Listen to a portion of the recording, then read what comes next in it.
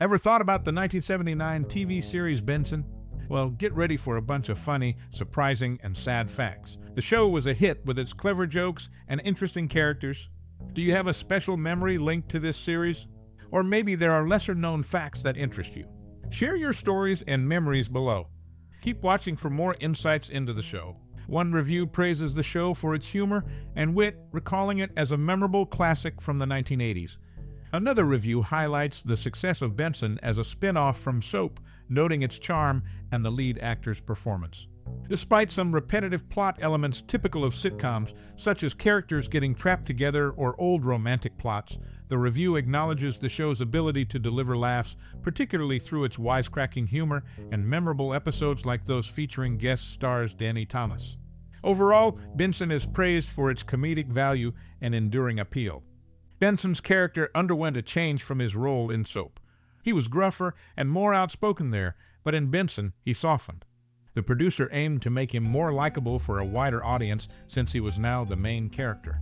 He had less conflict with other characters. The show introduced Jerry Seinfeld as an actor. He was relatively unknown at the time. Some believe the show helped people adjust to the idea of African-American politicians. It paved the way for the concept of a black president, which became a reality in later years. If the show continued into the 2010s or beyond, it's plausible it would follow President Benson DuBois. In 1979, the TV series Benson took a unique approach to comedy, intertwining it with themes of death. The show featured several storylines involving characters' deaths, often in peculiar or humorous ways. For instance, the governor's wife met a bizarre end, reportedly being consumed by horses while wearing a sugar-laden costume.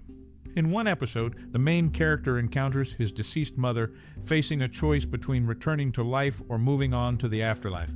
Opting to return after witnessing the potential hardship his friends would face without him, Benson later challenges death, represented as G. Reaper, to a death-themed trivial pursuit to save endangered children during a storm. While primarily remembered as a butler, the actress playing tart-tongued housekeeper Gretchen Kraus, despite her character's German accent, actually speaks fluent English in real life. Introduced without a surname on the show Soap, Benson acquired the surname DuBois when transitioning to his own sitcom. Repetition of the name Benson is known for his role as a butler, and the actress portraying Gretchen Kraus, assumed to be German due to her character's accent, speaks fluent English in real life. Originally introduced without a surname on Soap, Benson acquired the surname DuBois when transitioning to his own sitcom. In the 2023 series Poker Face, a surprise cameo appearance was made, catching the attention of viewers as they watched the show on their laptops. This unexpected moment sparked excitement among fans, leading to discussions and speculations about the unexpected appearance. The buzz around the cameo even led to a modification of the show's theme song, turning it into a dynamic rock version titled Sucker Punch. This new rendition added an electrifying twist to the familiar tune, captivating audiences in a whole new way. Later on, both Robert Guillaume and Inga Swenson, who portrayed Miss Kraus, shared the screen once again in the TV miniseries North and South. Their reunion delighted fans who remembered their dynamic chemistry from the show.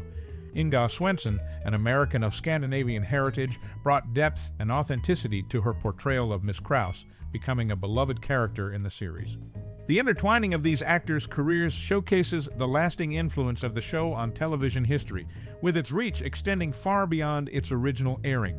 The memory of the show lives on through memorable moments like the unexpected cameo and the talented cast's performances. James Noble, known for his long career in acting, passed away on March 28, 2016, at the age of 94.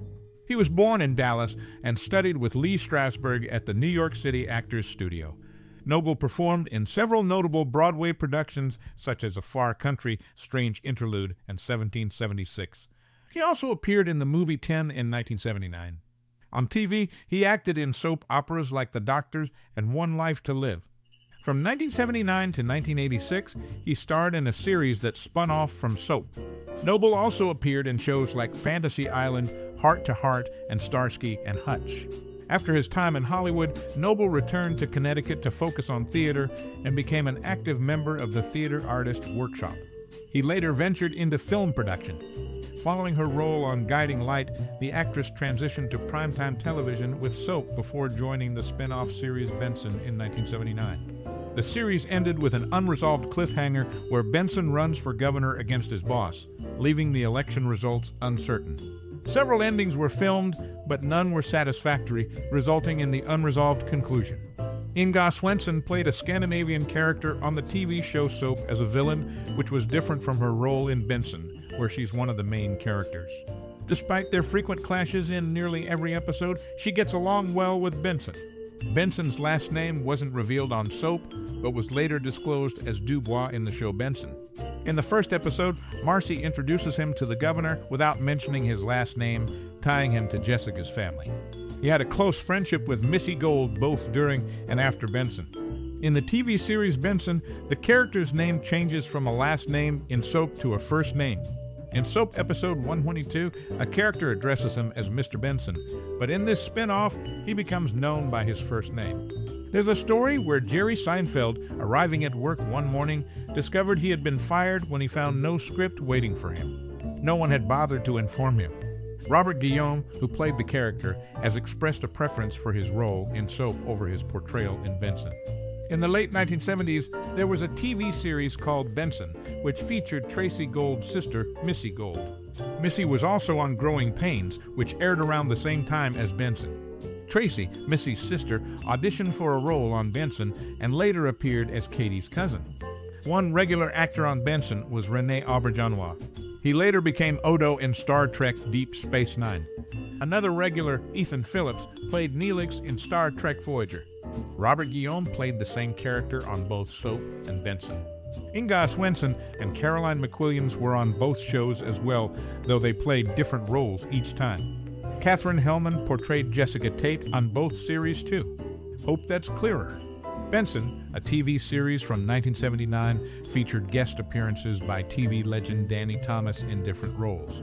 Thomas, father of producer Tony Thomas, brought his expertise to the show. Robert Guillaume's Emmy win as Best Actor in a Comedy Series marked a significant milestone, as he became the first black performer to achieve this honor. For syndicated reruns, the opening title underwent edits to reduce time, removing non-essential shots and shortening the theme song. Epilogues, though not crucial to the storyline, were also removed, sometimes leaving episodes to end abruptly. Benson's blend of comedy and social commentary resonated with audiences, making it a noteworthy addition to television history. Benson, a TV series that aired for 7 years, featured characters with military backgrounds. Throughout the show, references were made to his service in Korea, while the governor's military history was linked to the Navy during World War II. In real life, Robert Guillaume served in the U.S. Army before pursuing acting, while James Noble served in the U.S. Navy during World War II. Despite its long run, the show didn't get the same praise as Soap, which was on for 4 years. Soap is often called one of the best shows ever made and did well in ratings, unlike Benson. Benson's ratings were okay for its 7-year run, but never reached the top 30 consistently. One important part of the storyline was the character of Katie, the governor's daughter, who was based on then first daughter Amy Carter. Overall, the show had a respectable run on television, but it didn't get the same acclaim or ratings as Soap. Nonetheless, it's still remembered as an important part of television history.